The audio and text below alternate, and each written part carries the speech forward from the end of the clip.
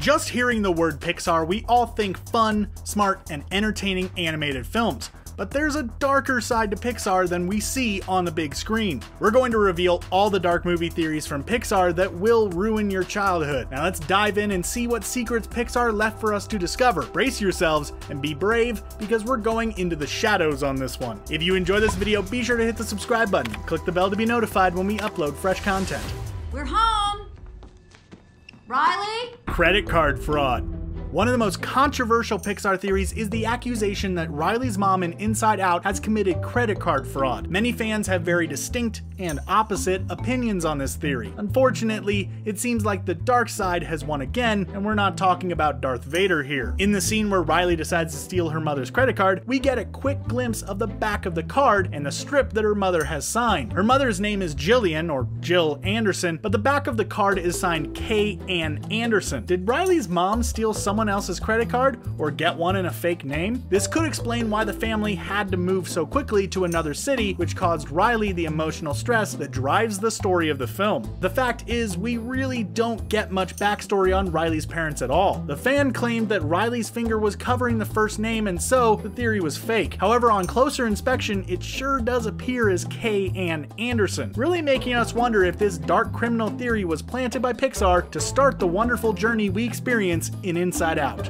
What matters is that we're here for Andy when he needs us. That's what we're made for, right? Parent death or divorce. Toy Story has its fair share of dark theories, and they aren't all about talking toys. This one involved Andy's parents and may explain why we never see his father. The theory goes that Andy's parents are going through a divorce, which would explain all the time he spends with his toys. The other theory takes a guess that Andy's father is actually dead. Both of these theories are supported in the film, and we're curious what is actually going on behind the scenes. Both would explain why there are no photos of a father around, Andy's mom never wears a wedding ring, and why the dad is never seen. Maybe they're going through a difficult divorce and wanting to keep the kids out of it. Or maybe Andy's father passed away and it's too difficult for the mom to look at old photos of him. If his father has passed away, it would also explain why most of Andy's toys are male. He may be trying to replace a father figure or have a man in his life in some way. Andy is especially attached to Woody and Buzz, two positive male figures. Divorce or death, or maybe even Andy's mom being a single mother, any of these theories are kind of heartbreaking. Go to sleep.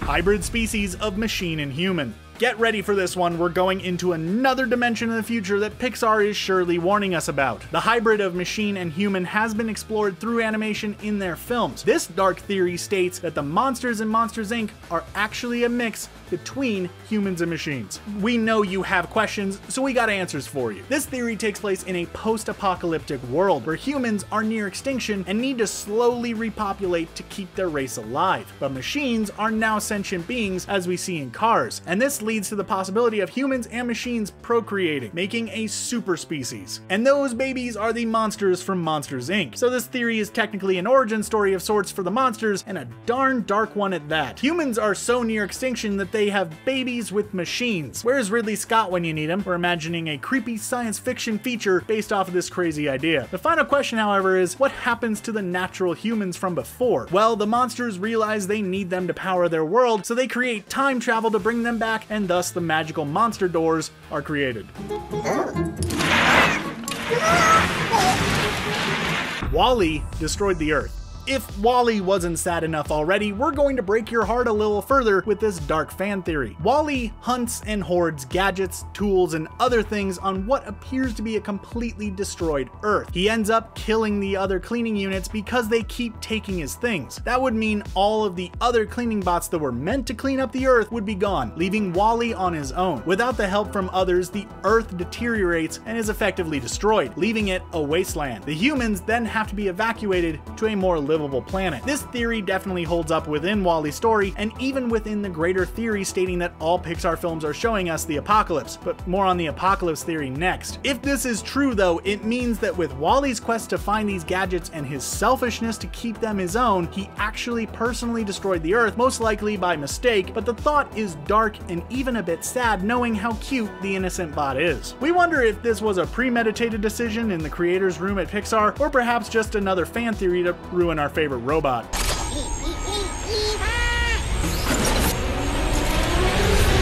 The apocalypse has come. The After Hours team at Cracked made a pretty big discovery one night when they proposed that all Pixar movies are about the apocalypse. We've all heard the theory that all the Pixar films take place in the same universe, but this one takes that epic and famous fan theory one step further. What is Pixar warning us about the future? Maybe Pixar is a more of a sci-fi realism kind of place than a fun animation studio. Let's dig into this dark and threatening fan theory right now. The theory ultimately states the extinction of humanity, which even saying that sentence gives us chills. Maybe not human extinction, but at least humans being banned from the earth by cars, toys, bots, and inanimate objects, tired of being enslaved by humans their entire lives. All the films are headed towards one ultimate conclusion, that humans are no longer wanted, and that is where most of the Pixar films begin, after humans have been cast aside. Obviously, we start with the films with humans, such as Toy Story, Inside Out, and Ratatouille. After these stories, when cars come along and have banished their would-be slave drivers, the apocalypse begins, finally ending with WALL-E, described as cyborg Jesus, to come and rule over Earth along with Eve after its destruction. You know I'm retired from hero work. As am I, Robert.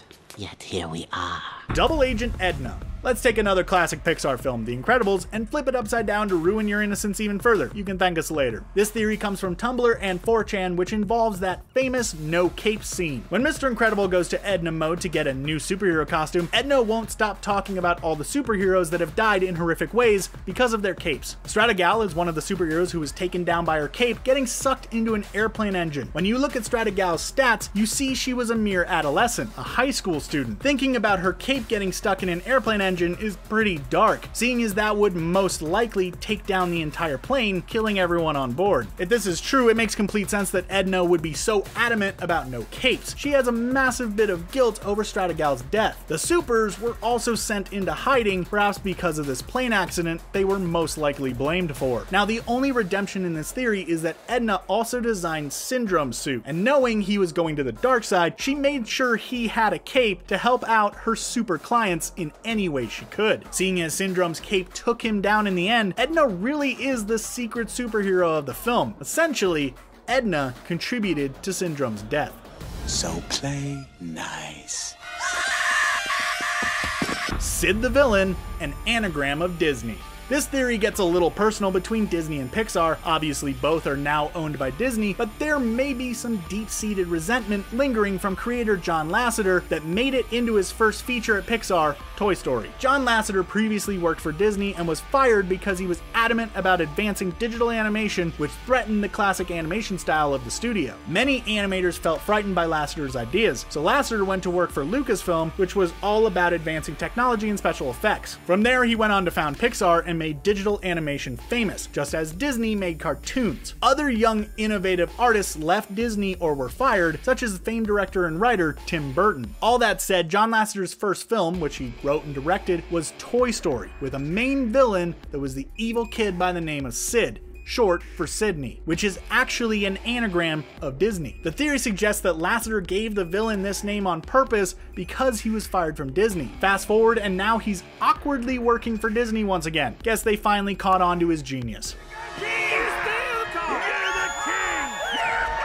Humanity extinct. Cars seems to be the franchise that has raked in so much dough for the studio, but still receives a decent amount of love-hate relationships from fans. However, the movie, which appears to be a fun-loving story about cars that can talk, has a much darker side even the director confirmed. The film itself may be a warning of how far we advance technology to the point that something goes wrong. The theory questioning where all the humans are, especially since the Cars world is set up for humans with buildings and all, has finally been answered. Jay Ward, the creative director of the franchise, has said that we have autonomous cars right now. He continues by saying the threatening theory, imagine in the near future when the cars keep getting smarter, and after one day they just go, why do we need human beings anymore? They're just slowing us down, it's just extra weight, let's get rid of them. So is Cars really a technological apocalypse that is warning humanity of their exponential growth towards non-sentient beings? Basically, Ward has admitted that Cars does, in fact, take place after humanity has been wiped off the planet by automobiles that got annoyed with us. Talk about dark, we're pretty much dinosaurs in this movie. Let's just hope this isn't foreshadowing.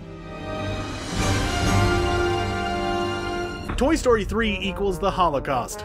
If we haven't gotten dark enough, this fan theory will take you down a path so pitch black you won't even be able to see the shadows creeping up. Toy Story 3 may actually be a retelling of the Holocaust. Yeah, you heard that right. The events that unfold in the third installment of the franchise holds up, and we're questioning if the studio really did this on purpose. Andy heartbreakingly leaves his toys behind as he grows up, just like how the Allies left the Jewish people to suffer beyond recognition under the reign of Hitler's psychotic discrimination. Buzz Lightyear has an attic, which is much like a safe room and sanctuary, which represents Anne Frank's hiding spot as she avoided the heavy hand of the Third Reich. Further along, there's an incinerator. We're certain you've guessed where that's going. The incinerator symbolizes the gas chambers and ovens that the Jewish people horrifically suffered in the concentration camps. Yeah, we know it's a lot, but could Toy Story 3 be telling such a horrific story about the past in a children's film? Hi! You'll like Amy.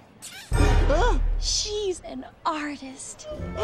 Lie of innocence. This is the darkest theory of all surrounding Chief Creative Officer John Lasseter, who we spoke about earlier. He's one of the most influential creators in the animated world, and there's no doubt that he has changed the industry. But this theory explores the man's darker side, even though he's always smiling. All of his characters are smart, innocent, and loving, but all ultimately turn evil. In Toy Story 2, Stinky Pete was gentle and wise, giving support until we find out he was manipulating them and sabotaging Woody's escape. In Monsters Inc., Mr. Waternoose is a gentle, fatherly figure with Sully, but then turned, becoming overly ambitious, ready to do anything, morals aside, for the company. Even Charles Muntz from Up, Lotso from Toy Story 3, 6 Miles Axelrod in Cars 2, and Otto in WALL-E. The worst is Ernesto de la Cruz from Coco, yet another father figure who, at the very end, we find out lied to Miguel from the very beginning and had actually killed Hector and stole his guitar and music. So what does this all mean about Lasseter? Well, since Lasseter has been gone from Pixar, we wonder if he was the seemingly lovely person who deep inside was darker than we can imagine, leaving all those he led disappointed and saddened. Just like our lovable heroes in these films, was Pixar trying to tell us something all along? Kitty. Kitty has to go. Which theory here did you find the most shocking? Are there any other dark Pixar movie fan theories we should know about? Let us know your thoughts in the comments down there. Give us a like and hit the subscribe button to be the first in the know of all of Screen Rant's new content. Thanks for watching, and I hope to see you at the movies.